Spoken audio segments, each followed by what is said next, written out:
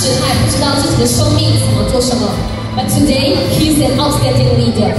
Dares to dream big and has a plan for his life. 可是今天，他成为一名非常出色的领袖，勇于梦想，甚至对他的生涯已经有所规划。Let's welcome Yong for a short speech.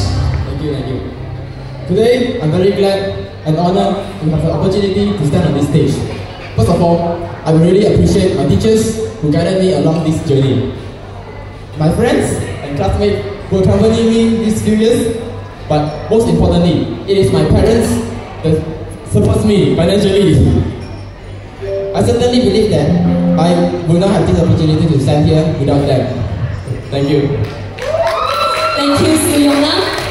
Next, let's welcome our next graduate, Yan.